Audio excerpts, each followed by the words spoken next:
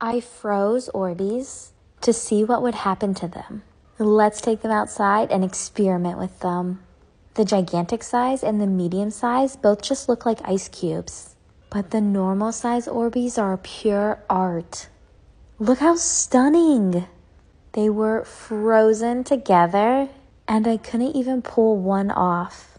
I decided to pry it off with a knife and that worked. It's like a round yellow ice cube. Even when I threw it, nothing happened to it. It's rock solid. I'm going to let these defrost and then see how they feel. Do you think they'll still be bouncy and squishy?